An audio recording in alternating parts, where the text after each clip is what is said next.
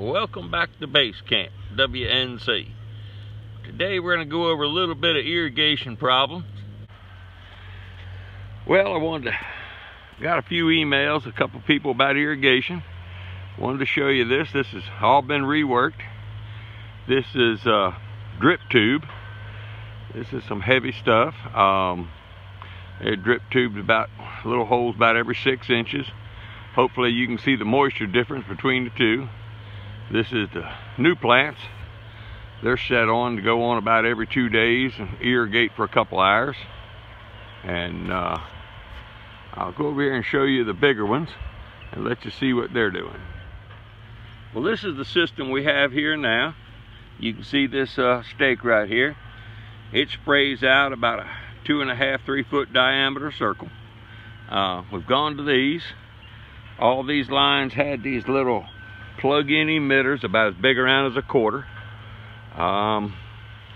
Just like the other tubes on them little ones, on the little blueberry plants, we have a problem with them always getting clogged up with algae.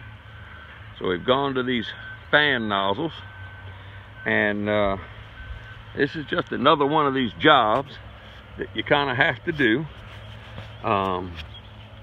When this thing comes on, somebody has to walk up and down these rows and every other day or so and make sure these things are dispersing water. It's a pain, but all these little ones that just plug into the line are about as big around as a quarter.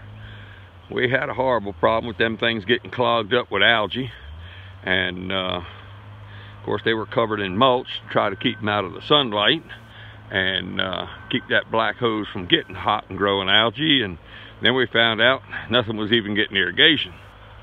So this way you have to walk up and down the row. If it's clogged up, you can unclog it and get it fixed, but at least you can see what's irrigating and what isn't. We're going to head out in the field, show you some production areas, and go over a little bit of the fertigation system.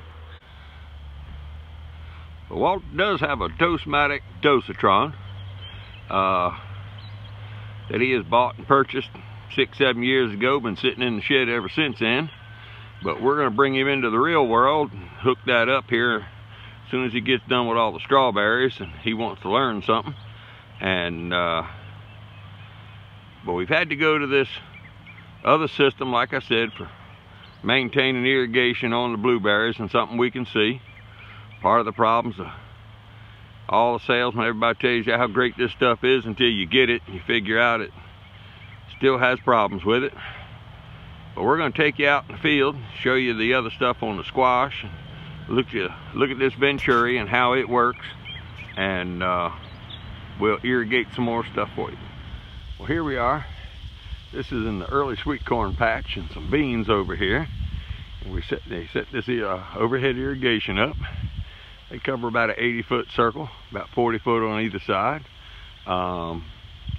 Still want to get in here and be able to plow these rows of beans up here and over there. So we have these portable lines. Those overhead stuff right here is actually used for frost and freeze protection over the strawberries. And the whole farm, besides having buried irrigation lines, also have these hydrants in sticking up. Gives you something neat to kind of run over and hit, have to fix all the time. But what those are for is for the temporary overhead on the strawberries to keep frost down off of them. And you can lay drip tape down like every other row of corn, but then it blows back and forth and gets in the way, and Walter wants to be able to conventionally plow this stuff up and cultivate it, so to keep from having to move the irrigation around. Let's take you over here and show you this venturi right now, and let's just see how this thing works. As I said, we get fertilizer delivered in this tote. Well, they split it between this end and the other one, and this is the venturi. We actually take the main valve on the line here. Let's see where it is in my finger right here. Shut it all but down, shut it down about 95%. Open these valves on either end. And what that does then is draws water through. And as you can see here, It's a larger end here, goes into the smaller end. It'll actually form a suction. We put all the liquid fertilizer down in the bucket. Put this strainer down here in the bucket. It will then suck all the fertilizer up, one bucket at a time, and goes in there. It takes about 45-50 minutes to inject all the fertilizer in the line. Then we irrigate for about 2 hours. Like I said, this thing will be replaced this year. Probably when Walter goes on vacation, I'm going to stick in the Dose-Matic, and he's going to have to learn to live with it.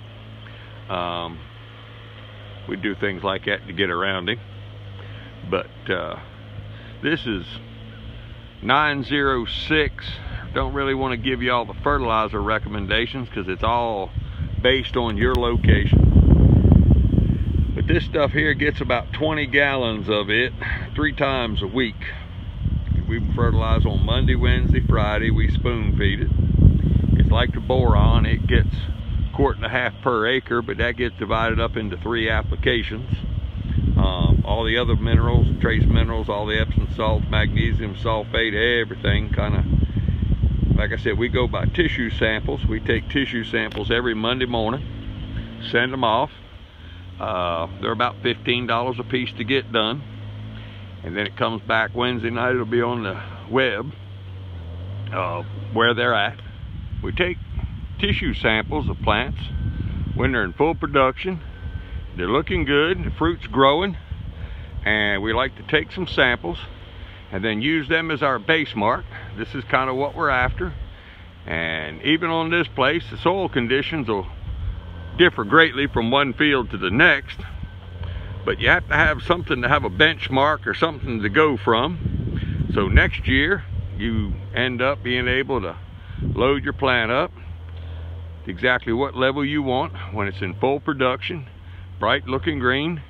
This way, when you get a soil sample and it looks a little chloritic, you'll know exactly what it's going to need to get to your level. We'll show you some other little things. This is the cherry tomato end of it. And as I said, we like using right here off the header line. That right there is a real little simple valve. If you need to, you can shut certain rows off. If you're getting too much water or they don't have fruit. But these are the ones I was showing you the other day that while boron was too high on the cucumber plants, they're all on one irrigation line, and they sure didn't hurt the tomato plants at all. These right here are tall enough now. The stakes are going in today. They're going to start tying them up, start getting it ready for it. You can see down in there the blossoms are already set on it, and it's making fruit already. So time to pour the juice to them and keep them healthy and happy. Well, here it is, almost Mother's Day. That'll be this coming weekend. And the strawberries right there are still setting fruit. Still got pickings. I mean, last Saturday, another 1,592 buckets went out of here. And as you can tell, minus the weed here, they're still setting blossoms, they're still setting fruit, they're still green berries. And that blossom right here tells you there'll still be berries for another 30 days after this. So we trudge on. Hopefully we'll have a strawberry pickings on the downhill side when the blueberries all start. Blueberries are just not the season here as much as strawberries for the U-pickers. It'll start getting warm. It's getting into the 80s, so blueberry pickers aren't quite as dedicated to strawberries, but this gives them a good reason to come and pick strawberries and some blueberries. So if you like the videos or have any comments, let me know. My website's there, email address. Give me a shout, give me a thumbs up, tell your friends about it, and I'll talk to you later on.